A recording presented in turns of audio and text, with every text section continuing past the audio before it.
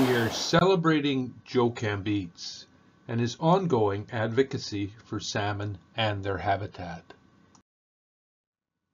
and the little yellow fish that swam around the world.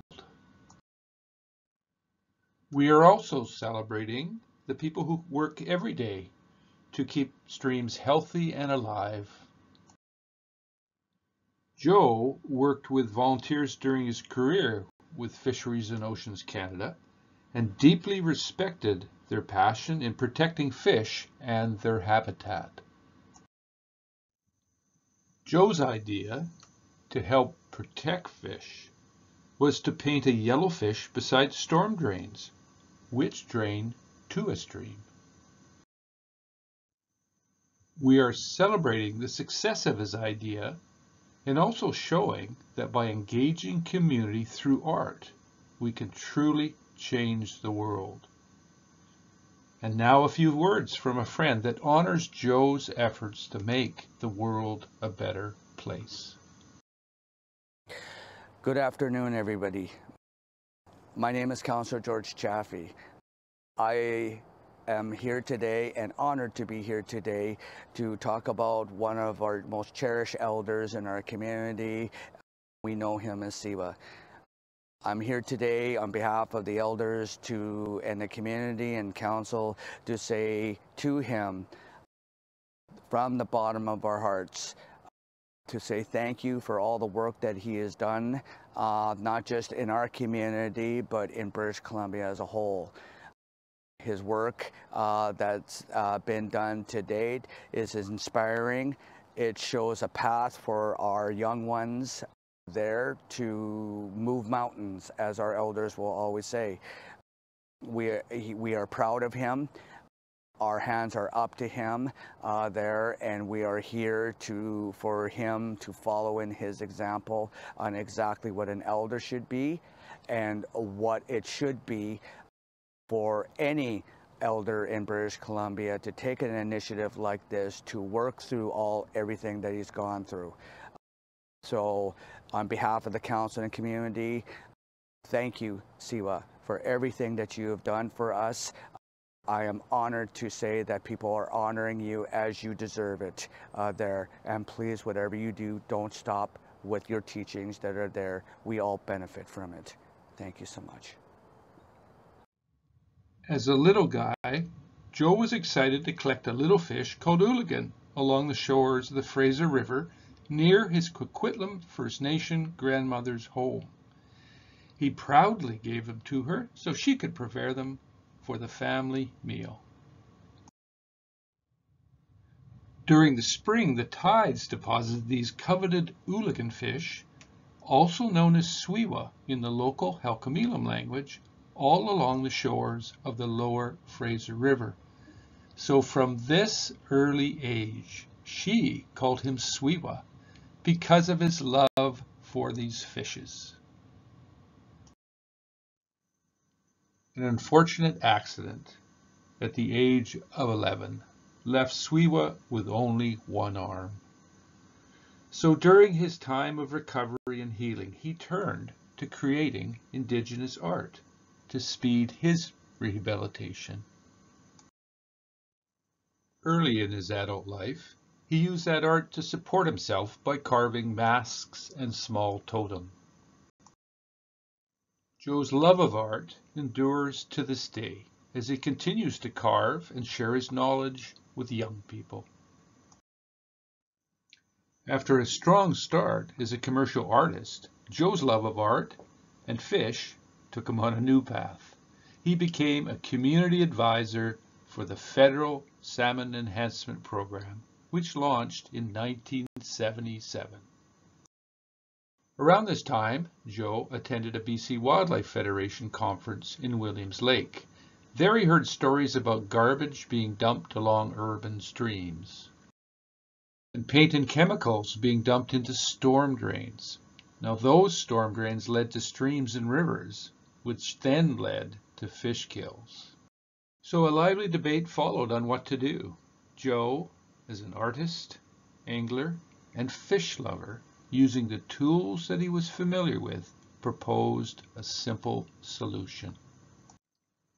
Why not mark storm drains with art and engage local community in creating this art? From this conversation, the little yellow fish was born. The yellow fish became the storm drain marking program, adopted by the Salmonid Enhancement Program 35 years ago. The paint, or decals, and door hangers were provided by the program. In partnership with municipalities, streamkeepers, and other volunteers, place yellow fish by storm drains and spread the message across British Columbia. Some municipalities have created fish imprinted in the metal grate. These yellow fish on storm drains did not just happen without real people making real effort.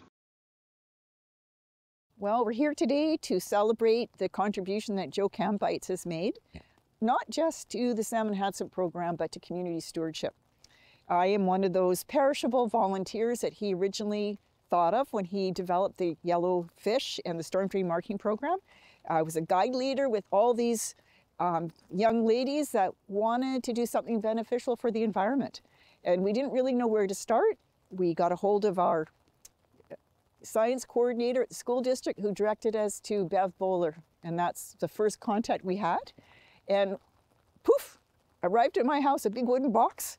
And myself and these young ladies traipsed us around for about 7 years, marking storm drains in the Maple Creek watershed, which led to me becoming a stream keeper, which in turn led me to understand stewardship was the most amazing place that I could ever work with people like Joe, who are a Renaissance person. Science, art, and people, putting them all together to make a difference for salmon.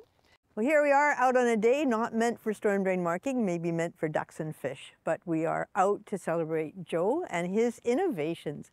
And it's one of the ways that we let people know, here's something you can do to make a difference today. You can paint or pound the yellow fish on the road, and then you put the door hangers out. And that was fun to be able to work with Bev Bowler on taking all of the marking program and turning it into that one flyer, having that opportunity to do things. I often get calls from people wanting to do something, and we have little do-it-yourself storm drain marking kits, just enough to do your own neighborhood. It's not a life career change. You're just doing your neighborhood and painting that drain and hanging up those door hangers, but it's making a difference that you can do, and you can take your love for fish or your love for the environment and actually do something that's tangible, something that makes a difference in the world. When I paint that yellow fish next to the storm drain, it seems odd, but I feel like an artist. It's not something I do well usually, but I step back and admire my work. I've made a fish.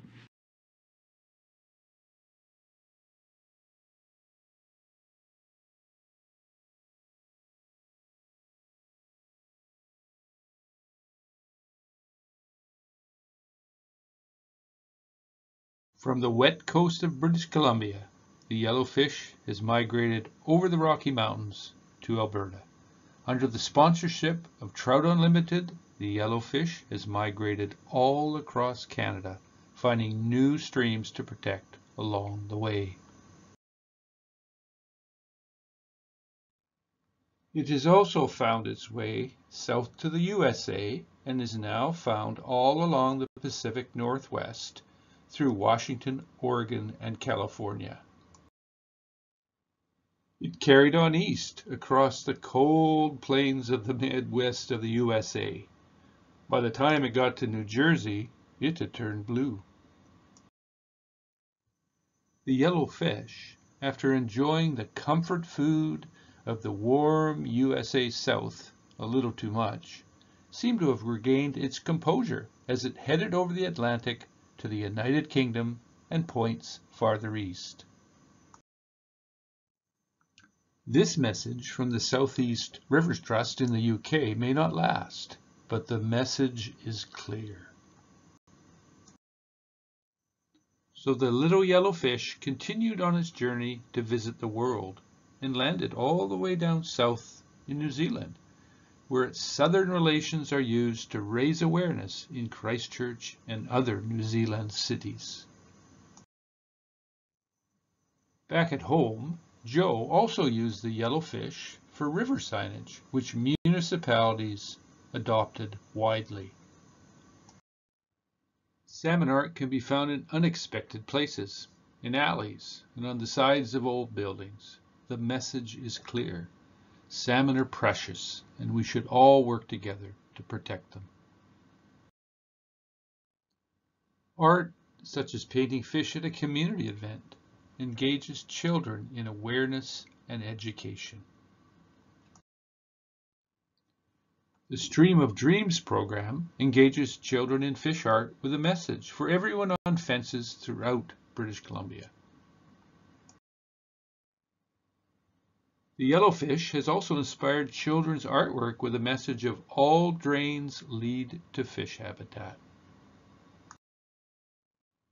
Painting fish is a good way to engage children of any age in caring more about their protection.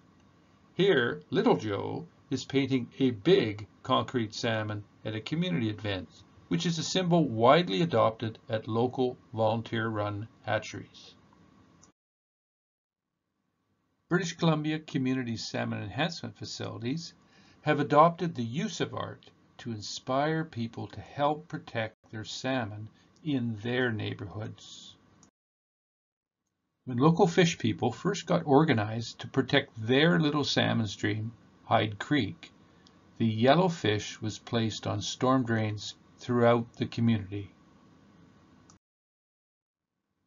From the simple tool of painting yellow fish and engaging neighbors, the Hyde Creek Hatchery and Education Center grew into what it is today, inspiring salmon advocates from near and far. Salmon advocates from northern China enjoyed the art and stories about salmon at Hyde Creek and took these lessons back to their home streams. In many cultures around the North Pacific Ocean, salmon have sustained communities for generations. Salmon advocates are working together to protect the precious salmon resources within their own communities.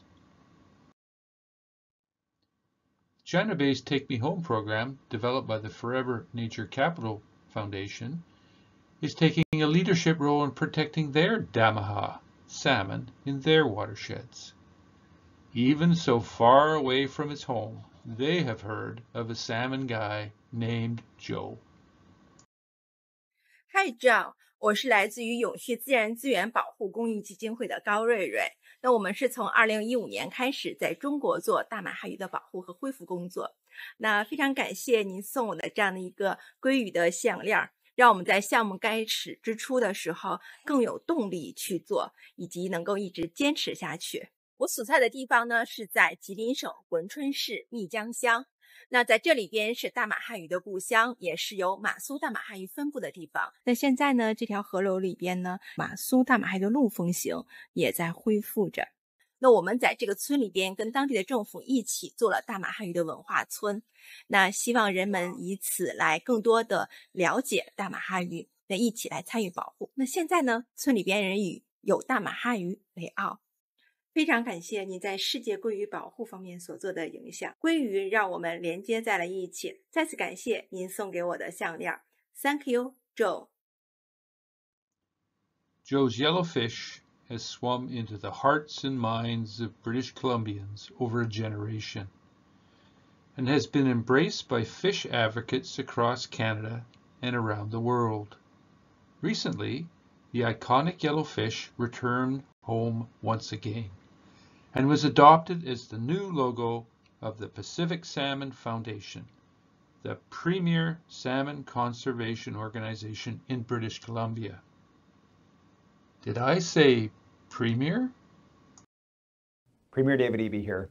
Joe, I want to say a big thanks for your lifetime of service. It's hard to imagine a better advocate for BC's iconic salmon. You started bursaries, mentored young people in the world of conservation, and you found creative ways to involve everyday British Columbians. We're all familiar with the yellowfish painted on storm drains. Thanks to your efforts, people now understand that these storm drains lead to salmon habitat. Creating real and lasting change is the sign of a successful career. And Joe, There's no doubt you've left an impact on salmon conservation in British Columbia. Congratulations and best wishes on your retirement.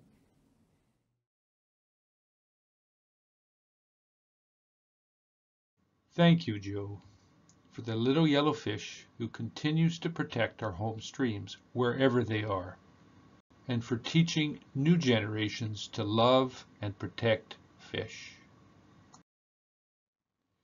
Here is a list of links to some of the fish friends who help out every day to protect streams and fish in their home watersheds.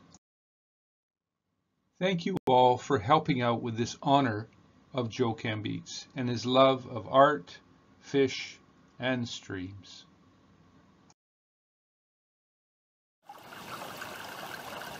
What a better place to end this story of the yellowfish that protect streams than with the voice of the beautiful Thompson River, an old friend of Joe's.